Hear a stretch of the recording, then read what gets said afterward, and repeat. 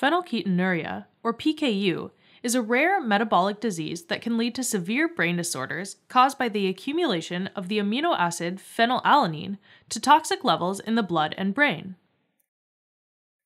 Amino acids are the basic building blocks that make up proteins. Phenylalanine, or Phe, is one of the essential amino acids.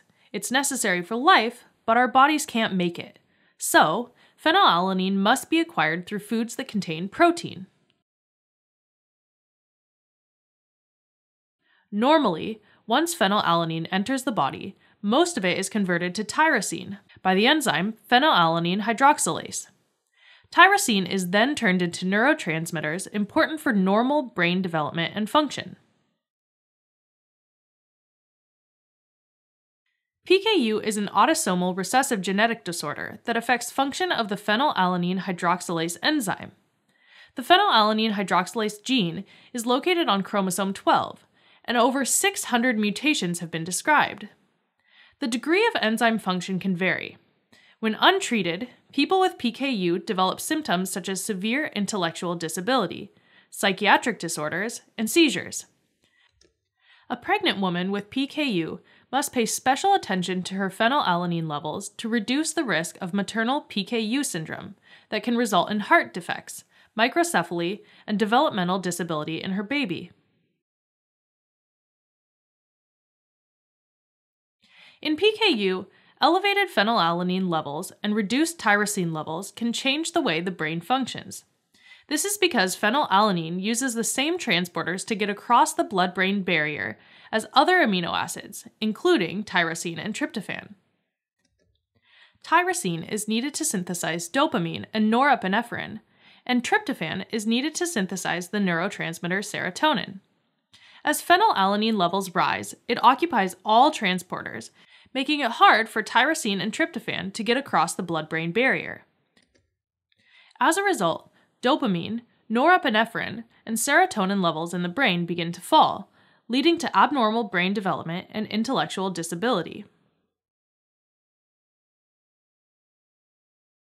Testing for PKU is typically done as part of routine newborn screening, approximately 24 hours after birth. Screening is done by taking a small blood sample from a heel stick and measuring blood phenylalanine levels by a simple laboratory test. If the screening test shows high levels of phenylalanine and low blood tyrosine, a different method is used to repeat the measurement of the blood amino acids and to confirm the diagnosis. First-line therapy for PKU is the low phenylalanine diet. This includes medical foods, such as low or no phenylalanine medical formulas that are a synthetic form of protein, and foods modified to be low in protein. All high-protein foods, such as meat, fish, eggs, and dairy, are eliminated from the diet. Measured amount of some grains, vegetables, and fruits are allowed, depending on the individual patient's tolerance of small amounts of phenylalanine. Each patient will need to customize the amount of phenylalanine dietary intake with medical professionals according to their individual needs.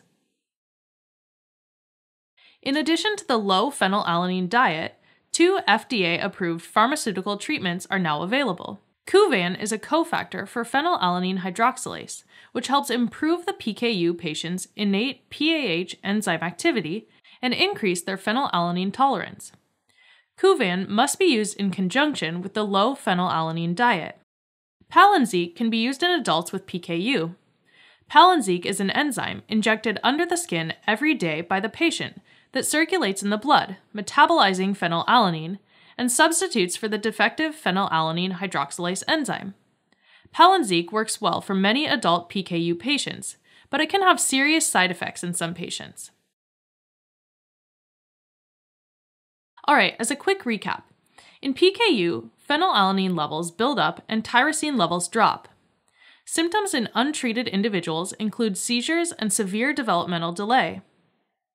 In the US and much of the developed world, newborns are routinely screened for PKU. Treatment, initiated soon after birth, is based on a diet low in phenylalanine that requires the use of an amino acid-based medical food or formula, severe restriction of dietary natural protein intake, and the ingestion of modified foods that are lower in protein. 2 FDA-approved drugs are also available for the treatment of PKU.